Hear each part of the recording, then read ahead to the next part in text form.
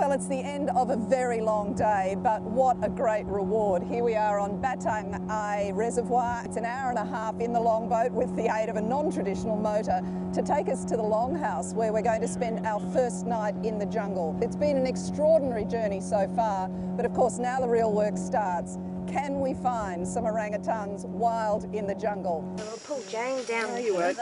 The wilds of Borneo are well named. It's hot and sticky, steep and slippery, and rains heavily each afternoon. The landscape's enchantingly diverse and beautiful. Habitat destructions put orangutans on the endangered list and forced many into sanctuaries where they're free to roam but are offered twice daily feeds. Our mission was to try and sight a wild orangutan. It was a hard slog and we came agonisingly close. It's the last morning of our trekking. We've been going about an hour and we just heard a sound and spotted a fresh nest. We came along this path yesterday. We didn't see it then. It's definitely fresh overnight. We heard a crash. Yeah. Was that the orangutan leaving? Yes, right, yeah, right. So he heard us before we heard him? Yeah, maybe they saw us first. And then it was over.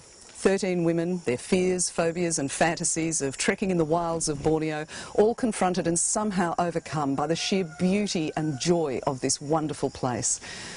The grace and generosity of the Iban people have left us in awe. It's been challenging, at times really challenging. It's been confronting, but the camaraderie amongst the women has been remarkable. We leave this beautiful place changed forever. Salamat Jalai from Nangasumpa, Borneo.